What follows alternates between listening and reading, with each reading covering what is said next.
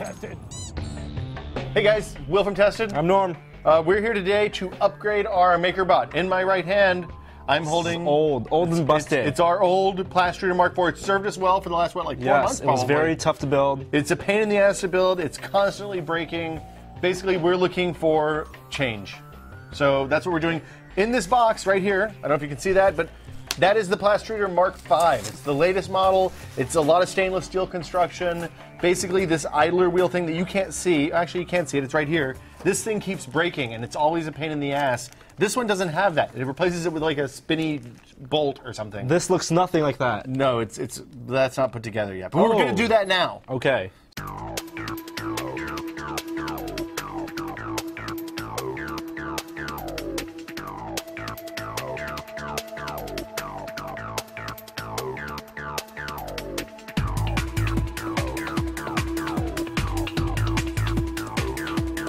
We're back. We just fitted the thumb screws onto the M5 bolts, really super crooked. I did it with a hammer on a wall. Probably a vise would have been a better way to do that, as the instructions said. But that's what that is.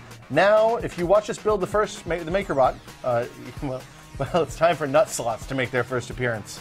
We got Would you nuts, like to we got explain the slots. magic of nut slots? The nuts. This is a nut slot. Yeah. So the nut slot, you slide the nut in here, like so. Pretty exciting stuff, except for I'm not getting it in. There we go. And then what happens, is you attach something else to that by screwing a bolt into that nut, and it cinches the whole thing down nice and tight. So, obligatory nut slot joke goes here. Repeat. Nut slot.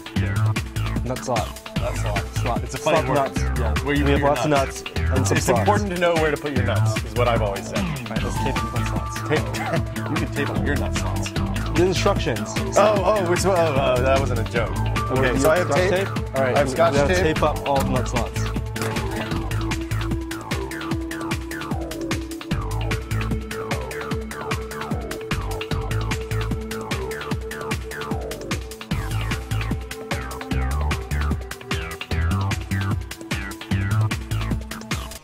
So how you feeling, Norm? Where are we at? We get the motor attached to the This is the assembly here. filament pusher assembly. It has a little gear. Filament feeds in here and comes out the bottom. The top to the bottom. So instead of the dynos from the previous version, the big dyno and the small dyno, this time we have an arch. Yes. It's the Arch Deluxe. I like the Arch Deluxe. Have you glued stuff? There's glue involved here, right? There's going to be glue involved. We're on that step next, and I am on the step where I put the motor into here. This is actually the new nozzle. It's made of stainless steel, I think, instead of brass, which is what the old one was. So it should be a little bit less corrosive. And the neat thing about this is there's no PTFE thing. So this big white tube on the old one, I don't know if you can see that, but this guy right here has a tendency to warp and melt under heat because there's a hot element, hot brass tube inside that thing. What we're doing is taking that completely out of the equation. We're going to put this red thing inside this, and the hole in the red thing is exactly the right size for the filament, so there's no opportunity for it to warp or bend as it prints and as it's used. So theoretically, this should last a lot longer and be a lot less fiddlier. A lot less fiddlier, is that even a word? Fiddlier than the old one. So we'll let you know how it goes. Mark V. Mark V.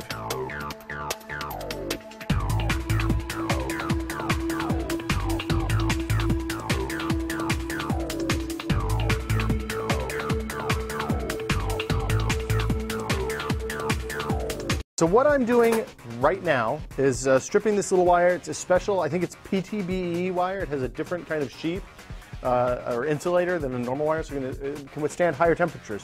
What it's going to do is deliver power to these two guys. These are great big resistors, and what they do is heat the whole barrel to get to the right temperature to make the plastic molten and blobby and come out right. Problem is, this wire has a especially tricky insulator. You can't really use a wire stripper on it. You just have to use a sharp knife and kind of be real careful and work your way around the edges. And to make things even more difficult, since it threads through, if you want to have something that looks nice, you actually run it through one end. Hold on, I'm trying to thread here, it's a little difficult.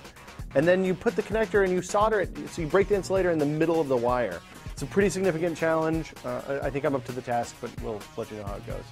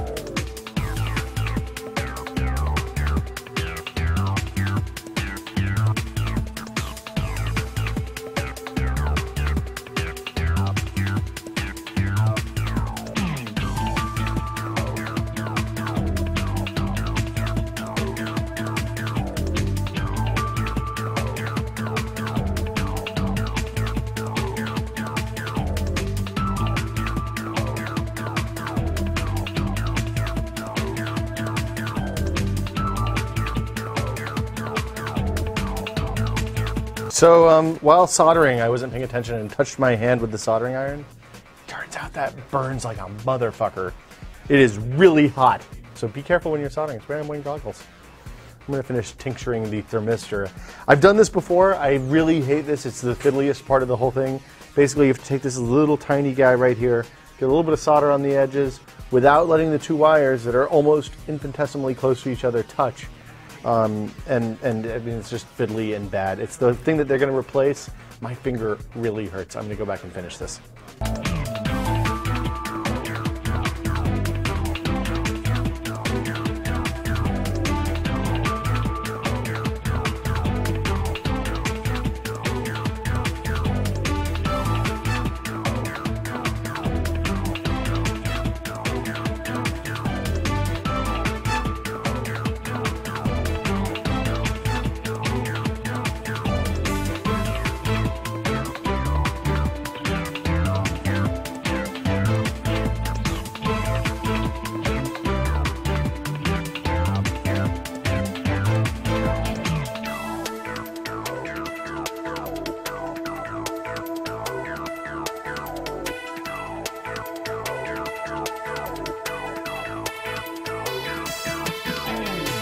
We built the Plastruder assembly. Everything looks pretty good. We're going to use the electronics from our old board, so that stays the same. But there's an addition. We have to add this relay board because the new heater draws a lot more power than the old one. These two big resistors right here. So we're going to build this relay board, this guy right here, which involves a lot of soldering and small fiddly work, which is kind of, it'll draw the power. The other board will turn this one on and off and tell it when to supply the big power when we need to turn the motor or they turn the heaters on and off.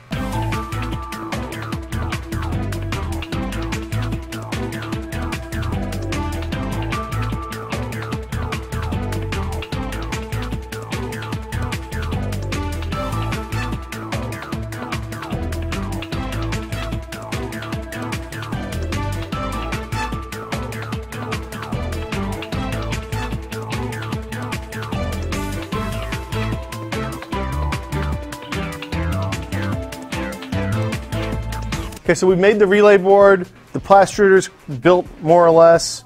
What we're going to do now is take the old Plastruder off the old platform, put the new one on, hook up the Arduino controller, the microcontroller, and the relay board. The good news is we'll be able to use the relay for the heated build platform when we put that on. I think next week probably is the plan for that. So we'll stay tuned.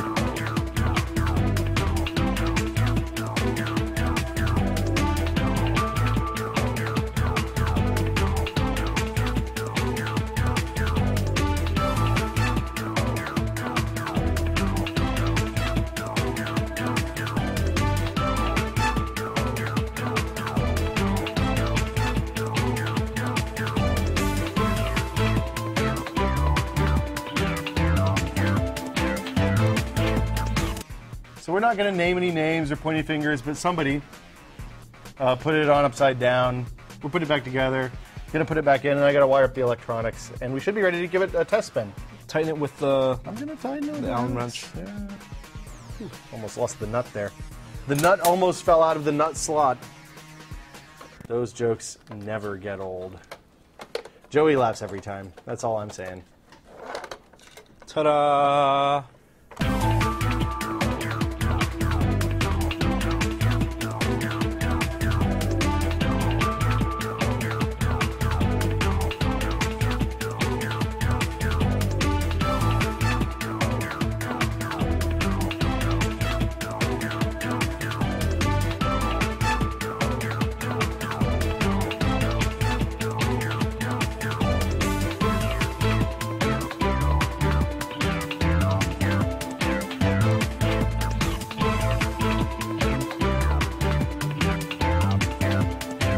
So we are so close. Ever so close. So very close. But my dog is waiting at home, and it's time to go home. So we're going to finish up tomorrow morning.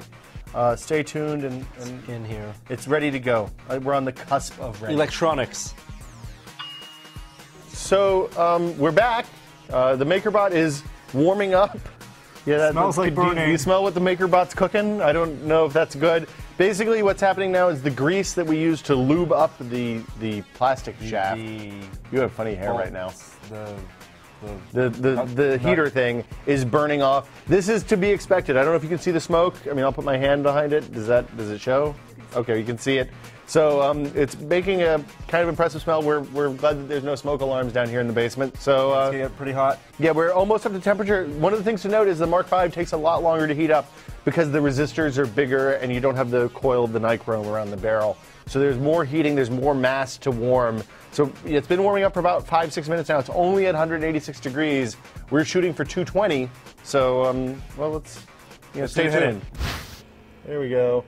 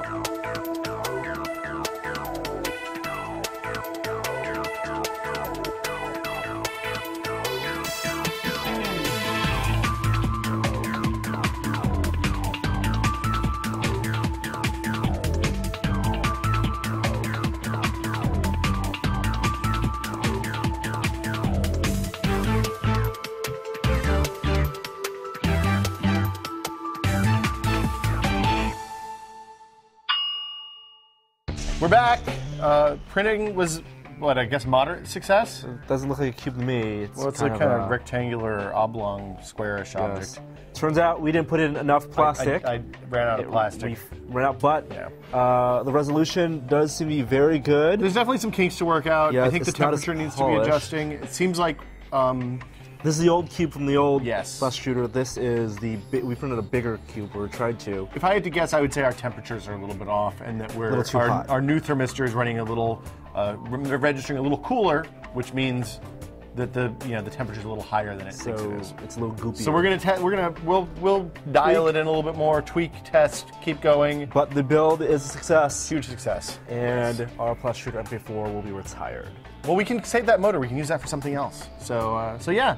So that's it. We built the Plastruder MK5, put it on our Makerbot, made our Makerbot a better Makerbot, and that's it. For Tested, I'm Will. See ya.